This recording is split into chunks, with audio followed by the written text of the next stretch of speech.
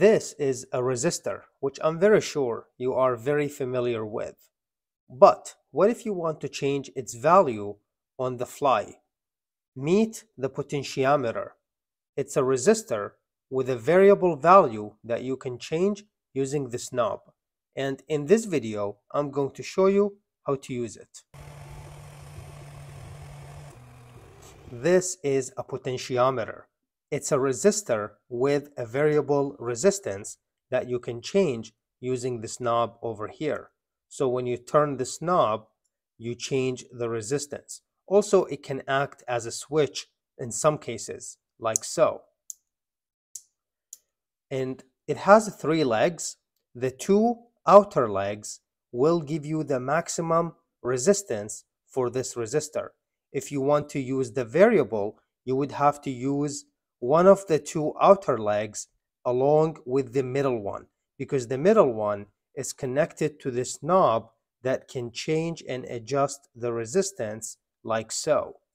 And the sum of the resistance between this leg and the middle, or this leg and the middle, is total to the maximum resistance.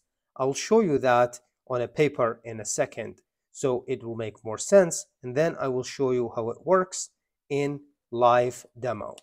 I went ahead and did this little sketch. Hopefully this can explain it. So these are the 3 legs, and this is the knob. So you can see here, this will represent the knob over here. These are the 3 legs. The 2 outer legs, let's assume the maximum is 100, just to keep the number simple, and I just want to explain the concept. Now, let's assume the maximum is 100. You will get 100 if you just use the 2 outer legs. So the 2 outer legs over here, that will give you the maximum, which is 100.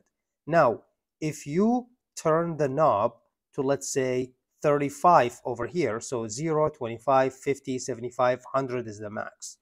Let's say you turn it to 35.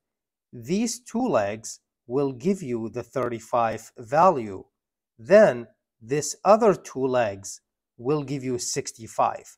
The total of both will always equal the max. Hopefully that makes sense. So 35 plus 65 equal 100. So these 2 legs sum will always equal the max. And the middle one is going to be giving you that variable, which is connected to the knob that you will be able to slide depending on the maximum and the minimum for the resistor.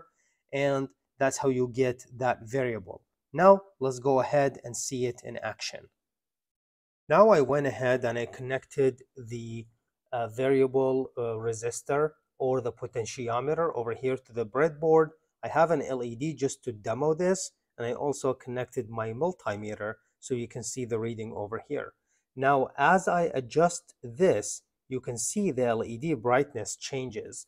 Let me actually turn off the light here so you can see better. But you can see here I can adjust the brightness of the LED as I turn this knob.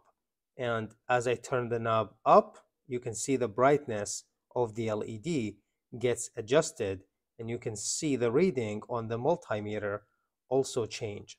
So you get the idea. And now let's go ahead and show you, I'm going to show you the circuit over here, but it's really simple to use. As you can see here, you can use this for like DC motor, you can use it for lights. There are so many use cases that you can use this for, and hopefully this was helpful. This is it for this video. Thank you for watching, and I hope to see you in the next one.